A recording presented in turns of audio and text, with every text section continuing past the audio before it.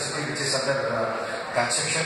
So till then Vijayawada is functioning as a capital city for the whole Andhra Pradesh.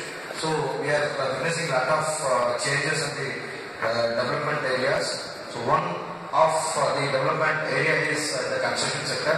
I have been associated with all the builders here in a lot of other programs.